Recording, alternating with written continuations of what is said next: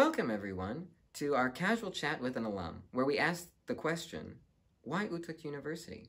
My name's Lo, and alongside my colleagues here, I'll be in the chat, if you're watching live, to answer your questions. Otherwise, enjoy the video.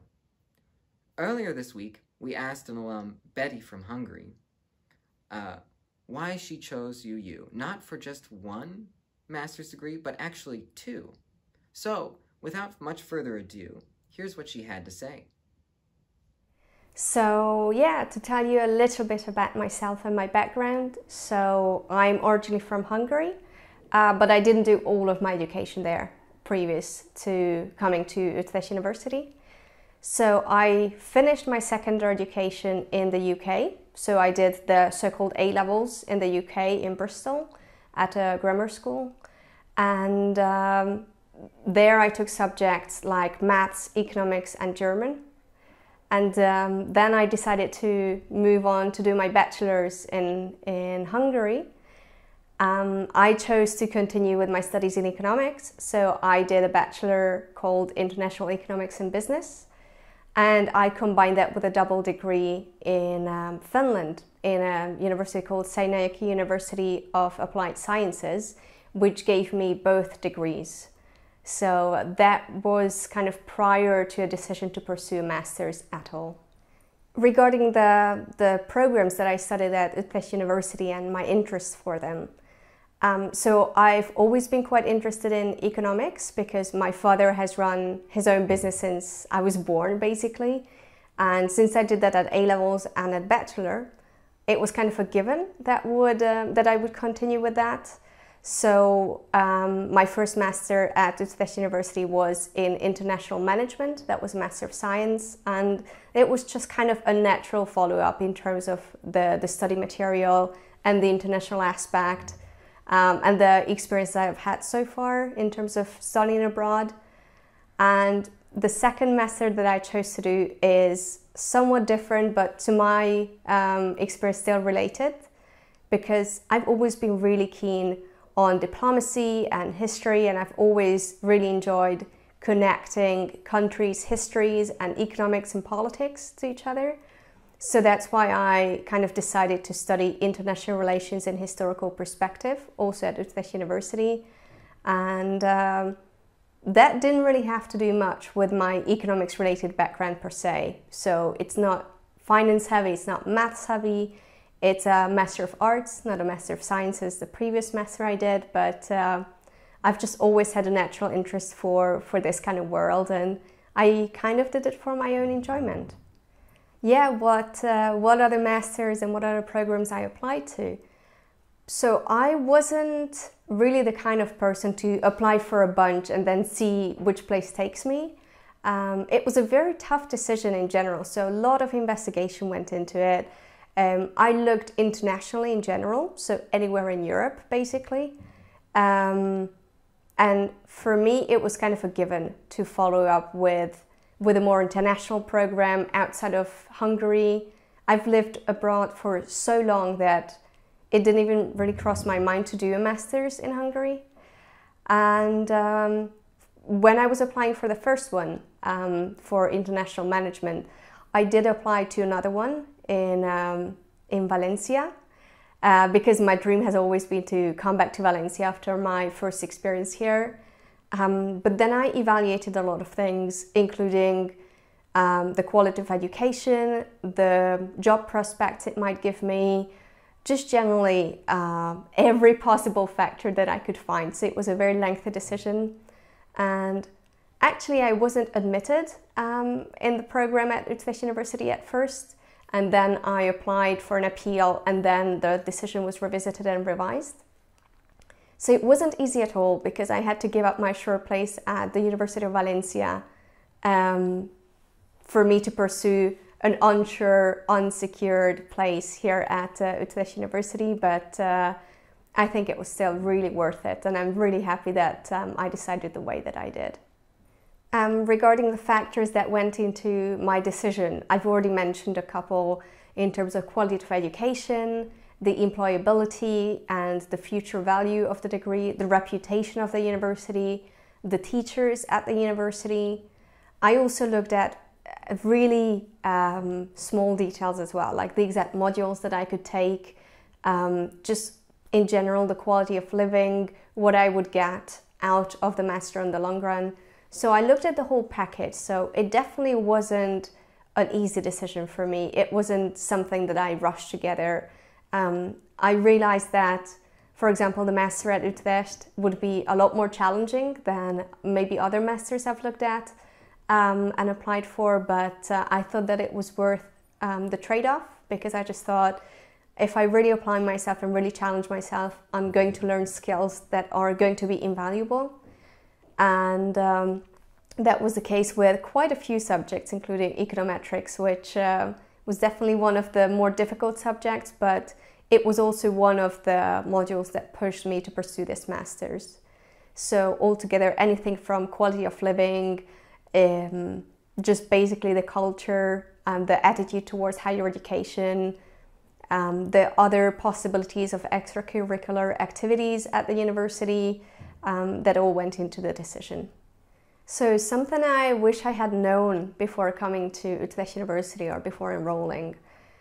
So I was quite well informed, but I know that I've done so much research on this that it's probably not even realistic. But there were a couple of things that I maybe didn't realize, or because I wasn't really in the country, I didn't really know how things would work, like logistics and how exam registrations work. But that didn't really make a difference or didn't bother me that much. Maybe one of the things that I didn't know is just how challenging it would be, but in a good way. So how much support I would get, but how much I would have to push myself. And as I said before, I've always been a really good student, so it was never a question whether I want to do this or want to succeed, but there were a couple of subjects where I knew I needed help. So for example, what I mentioned previously about econometrics. So I had no background in this. So I was required to do a summer course in this, for example. That means I got a conditional offer to the university to do my first program, but I had no idea that it would be this, this exciting and this challenging. And regarding my second master in international relations in historical perspective, again, I had more of an economics related background. So I studied together with students who had more of a history or more of a law or international relations background or conflict studies. So I was from a kind of different world, I felt, and I wasn't fully aware of the extent of this. So I wasn't sure if there would be other students from different disciplinary modules or different studies to access this master's. And that was definitely new. And even though the language of education was English, obviously the more you're relating things to history and literature and law and these kind of subjects that are not as scientific but more as a historical base, the more language applies and the bigger role language plays. So sometimes that was a bit unexpected. But altogether, I feel like I was quite well prepared, especially with my first master's. And for my second master's, I was well prepared because I had already been living in Utrecht and visiting Utrecht University on a regular basis for a year. So I wouldn't say I had massive surprises, but there are always little things that that kind of catch you off guard. My first time in Utrecht actually happened with that visit to the summer school and my inscription into the summer school, because that's kind of part of the deal that I had the conditional offer for. And I actually had major luck because everyone has this stereotype of the Netherlands as rainy and dark and cloudy and all of those things that come to your mind about the country. But when I arrived mid-August, it was sunny and people were out picnicking in canals and students everywhere from all different disciplines. So I really loved that first experience that I came to Utrecht and I saw this buzzing international lifestyle. Obviously there were loads of summer school courses going on at the same time, so I met people from loads of countries, from loads of disciplines, from physics and chemistry and science education and veterinary science, anything you can imagine. So that was a first major boost saying, wow, this might be a really exciting place to study at. And even though I was already excited about the program and what I would learn and the teachers I would meet, that was kind of a moment which made me think that this is a lot more than just the courses I'm going to take. So I already had a pretty good idea that I made the right call. And I already met amazing people. And then I actually went back to Hungary to be with my family for a week before I made the final move to Utrecht to start the university course officially. And even then, we had a really well-organized first meet and greet, meeting the professors, socializing with the students, having a big overview of what's about to come, just the whole year basically laid out to us. So I was really impressed how well organized it all was and how seriously everyone took it. So it wasn't just the regular, oh, okay, here's your prospectus and go figure out what's where. It was really meticulously organized. Everyone took it very seriously and they knew that a lot hangs in this. And this whole professional attitude just made me take it even more seriously. So for me, it was a no-brainer afterwards if it was the right decision. Of course, that's the very first impression. So what made me stay is obviously part of all these experiences, all the experiences I had during my studies. I was in the ESN, so the Erasmus Student Network as well, actively collaborating. I worked as a student assistant, so all of this was just so positive for me that it convinced me to stay another year and study something that I'm personally interested in as well. Whether I had any doubts about my studies, so I'm not going to lie, it wasn't perfect. So it wasn't this, rainbows and unicorns everywhere and never ever had any hiccups kind of study. But again, it's not supposed to be. So you're not supposed to just fly through it as if it were a piece of cake, because then you're not growing, you're not learning. And I was very conscious of this going in, which made it so much easier to deal with the doubts and the difficulties. Because as I said, for instance, I had no background in econometrics.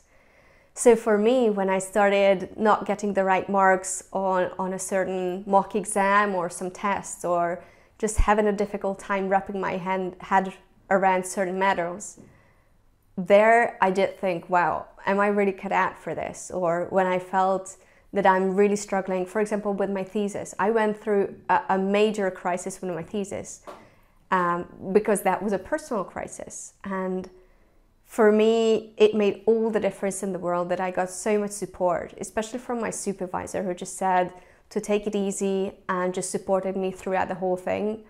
But that was a moment when I genuinely thought, am I going to be able to make it?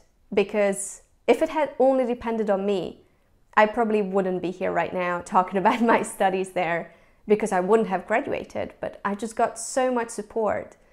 And it wasn't because it was that difficult. But we each have our own battles, own difficulties in our personal and professional lives. Sometimes we take on too much. Sometimes we don't think we're enough. I think those are normal kind of doubts. So I didn't have anything extraordinary that would make me say that this is not right or this was the wrong choice. But it was definitely a healthy challenge to grow as an individual, as a professional. So that those really pushed me through. But I would say it was all worth it, and I didn't really consider quitting. There was one point when I did, during my second master's, again through a thesis, because I had a physical accident and I couldn't be present, so I actually had to move away from the Netherlands.